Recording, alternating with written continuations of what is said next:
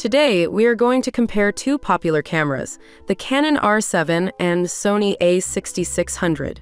We are going to take a look at their features, who they are for, how they perform in various use cases, user experiences, and which one is the right one for you. Links to both of the cameras will be listed in the description below. Let's get started. The Canon R7 and the Sony A6600 are two digital cameras that were officially introduced respectively in the 24th of May 2022 and the 28th of August 2019. Let's take a look at how their specs compare to each other.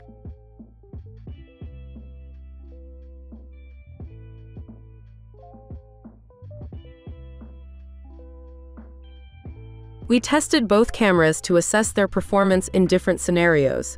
Let's take a closer look at our ratings for each of them. Here are our ratings for the Canon R7. For portrait photography, we will give it an 8 out of 10 rating. For street photography, we will give it a 10 out of 10 rating. For sports photography, we will give it a 9 out of 10 rating.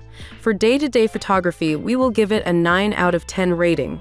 For landscape photography, we will give it a 7 out of 10 rating. Here are our ratings for the Sony A6600. For portrait photography, we will give it an 8 out of 10 rating. For street photography, we will give it a 10 out of 10 rating. For sports photography, we will give it a 9 out of 10 rating. For day-to-day photography, we will give it a 9 out of 10 rating. For landscape photography, we will give it a 6 out of 10 rating. Next, we will take a look at some sample photos from the Canon R7 and the Sony A6600. Keep in mind that these photos have editing done to them, so the result from your camera might be different. Let's start with the sample photos. Here are some sample photos from the Canon R7.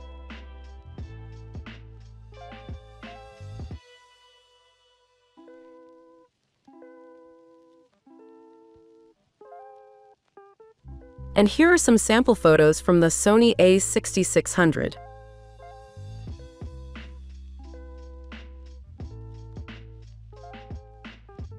Next, let's take a look at what other users of these cameras have to say about them.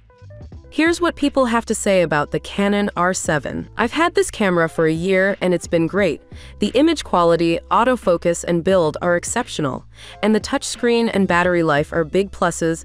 It's been a great investment for my photography and videography needs. I find the camera to be a decent upgrade from my previous one. It works well with my lens and teleconverter, but the noise performance could be better. The battery life is okay, and there's some distortion in the viewfinder. Overall, I'm satisfied with it for the price I paid. Here's what people have to say about the Sony A6600.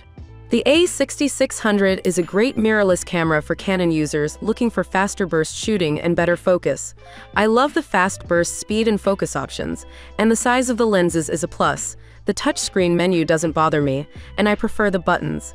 The A6400's grip was too small for the 70-180 lens, but the A6600's bigger. I recently upgraded from the A6000 to the A6600 and I couldn't be happier. As a stills photographer, the A6600 is a steal at $998 per body and has a suite of incredible capabilities, great eye autofocus, and a comfortable feel in the hand. I also added the new Sigma 18-50mm f2.8 zoom lens, and the results are fantastic. Don't waste your money on a kit lens. Get this Sigma zoom for your Sony APS-C and don't look back. To conclude, here are our overall ratings for both of these cameras. Canon R7. We will give it an overall rating of 9 out of 10. Sony A6600. We will give it an overall rating of 9 out of 10.